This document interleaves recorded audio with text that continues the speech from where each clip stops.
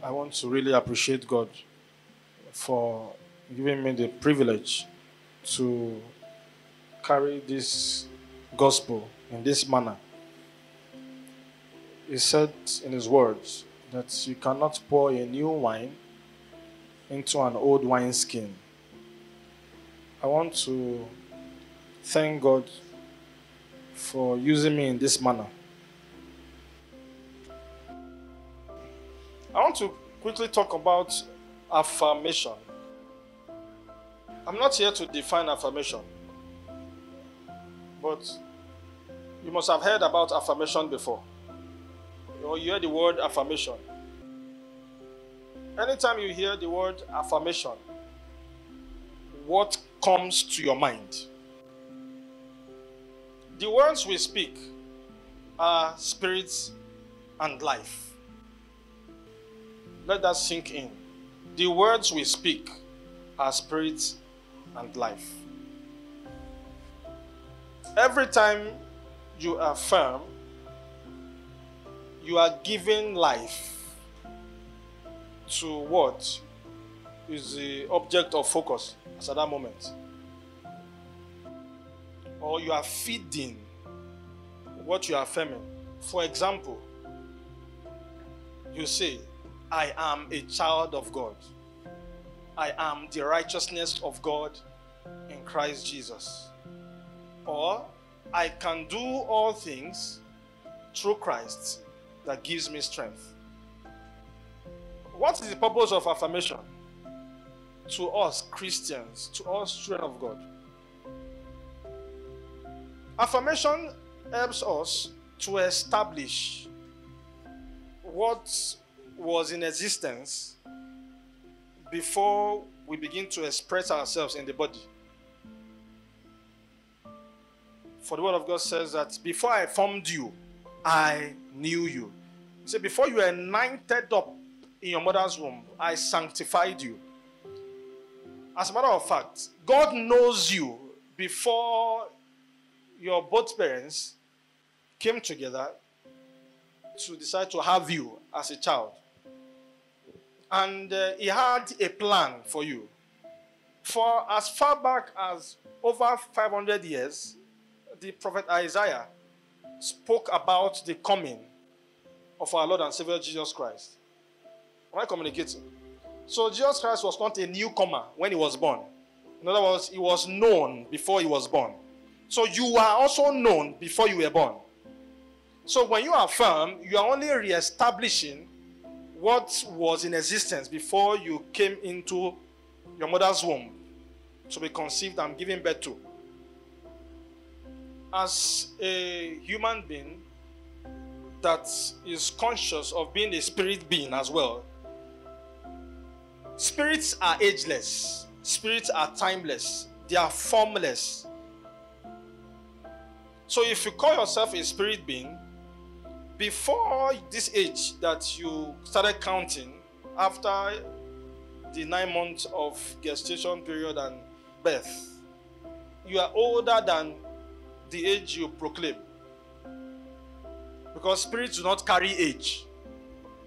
So when you affirm, you are affirming to activate and to feed your purpose. Because the Lord said, before I formed you, I knew you. While David was going through challenges, he affirmed that I shall not die, but I shall live to fulfill the goodness of the Lord in the land of the living. As a matter of fact, you are a manifestation of God's dimension. So when you affirm, you are giving life. Because the words you speak are spirit and life. You are feeding that which you already are before you are born. But if you have been making affirmations without reason, affirmations will do you no good. You have to have a lot of consciousness. You have to mindfully engage in affirmations, knowing fully well that That time they gave you prophecy that you will make it was not the first time it was said about you.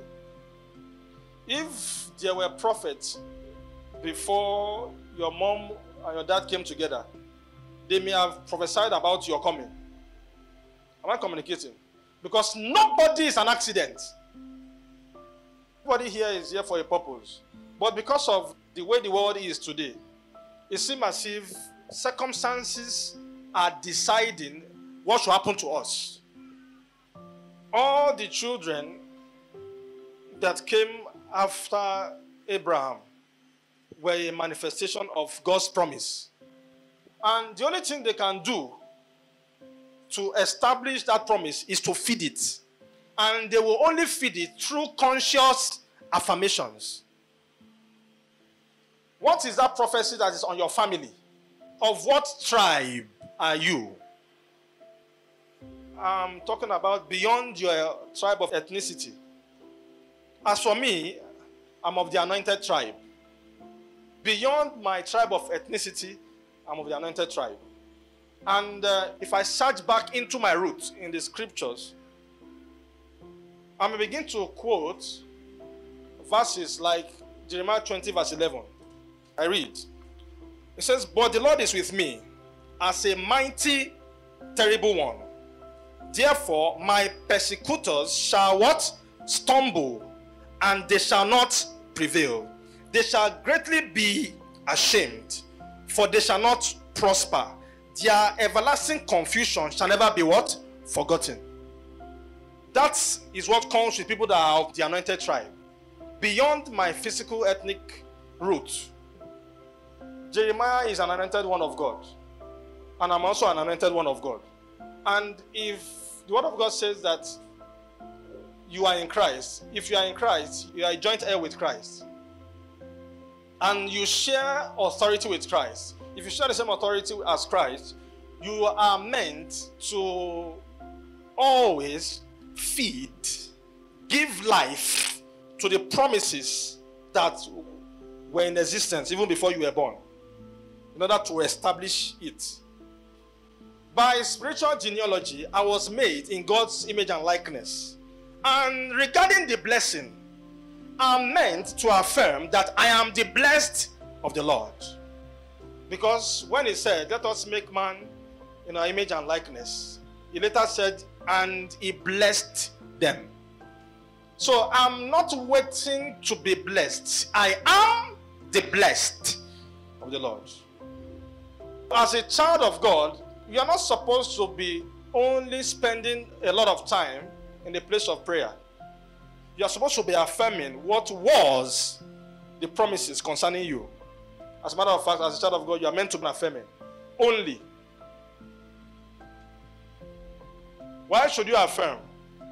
You should affirm because before you were physically expressed through birth, you were in existence. Because the Bible said, "Before I formed you, I knew you." What does that mean? You were already in existence. By my spiritual background, I'm ageless. And if it's the spiritual realm that governs the physical realm, I am meant to also strengthen my life by affirming the promises of God that are on me. Now, if I affirm it, I'm giving life to it because my words are spirit and life. Hallelujah.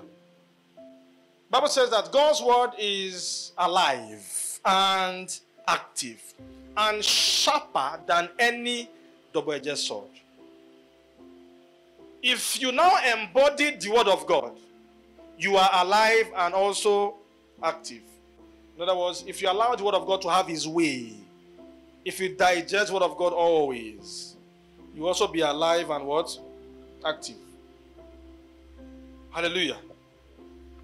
Affirm with me. Say, "I'm a manifestation of God's glory." Are you not? The Bible says, "Arise and shine, for your light has come." The Bible says you are like a city that is set on a hill that cannot be hidden. In other words, you should not take the back seat in the society. You are meant to shine as light. Be fearless.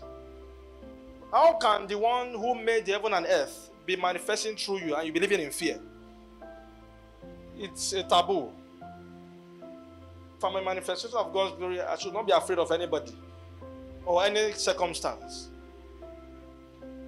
If the God that can kill and make alive is my Father, and I'm made in His image and likeness, I should also be able to kill and also make alive.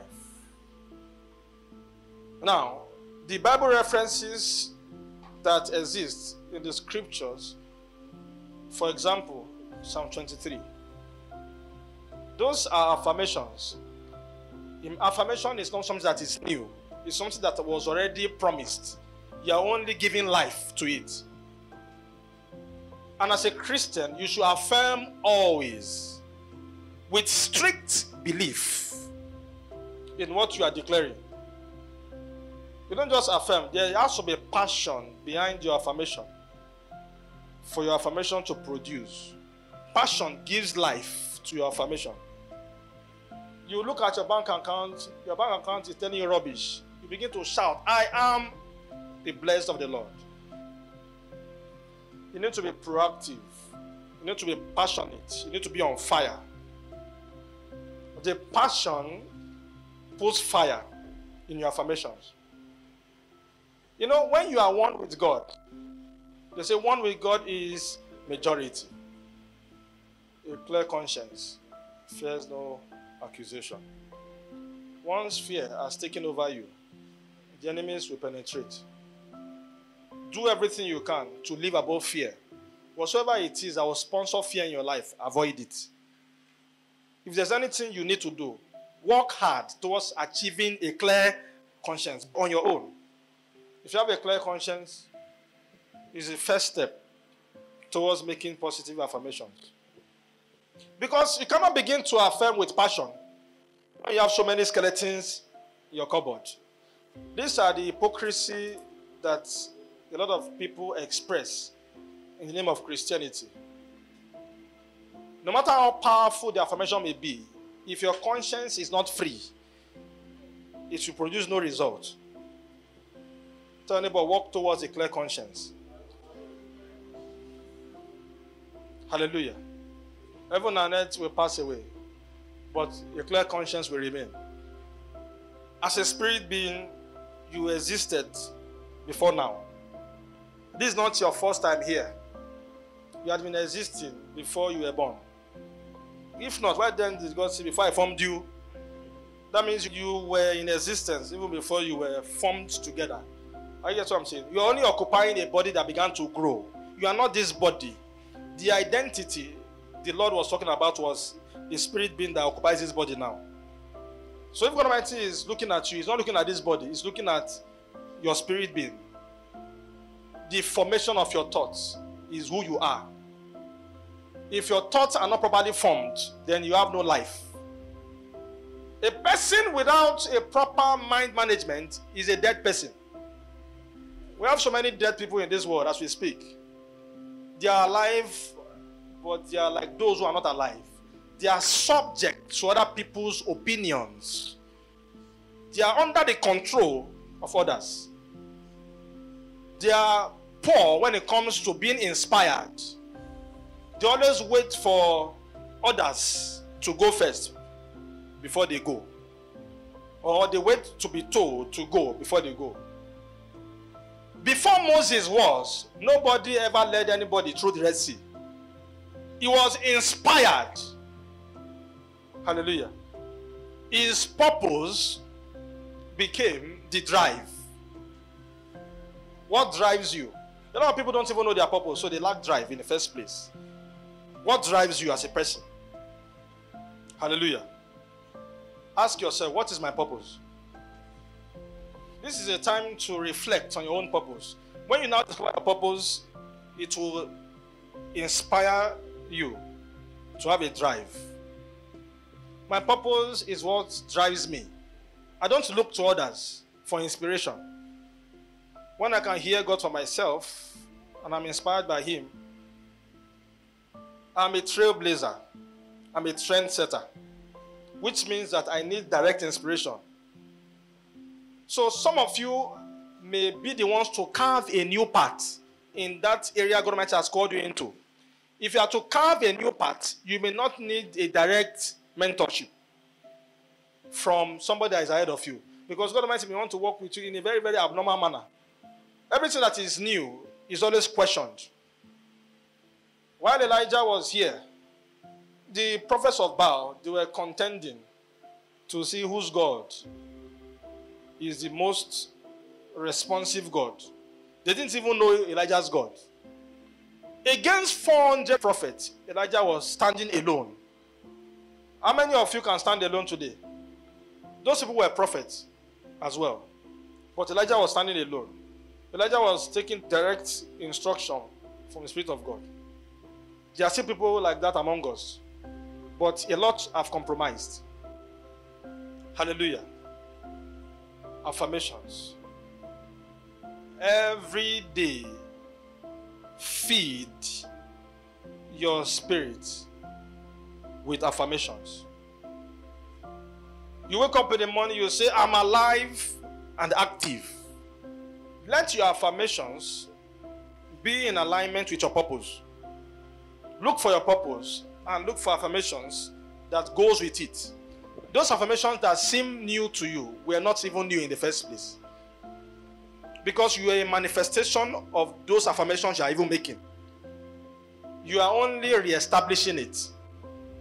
Hallelujah.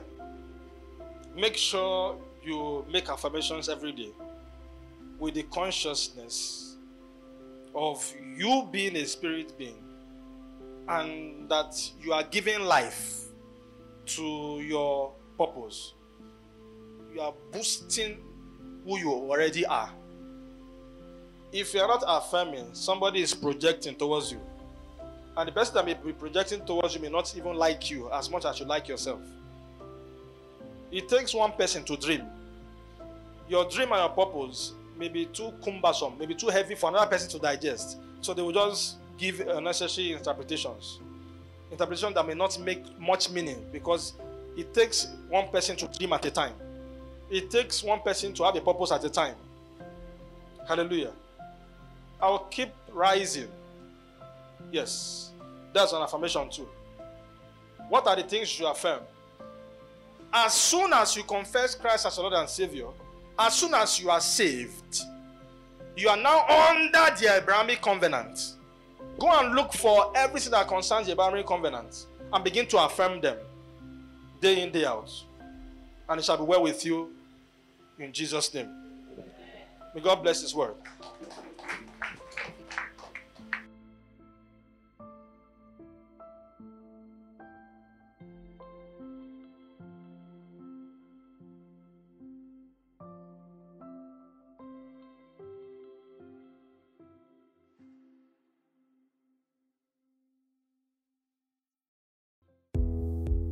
If you are conversant with the podcast, you can easily locate your Spotify application, where you can catch us up by searching Apostle Solomon Paul on Spotify.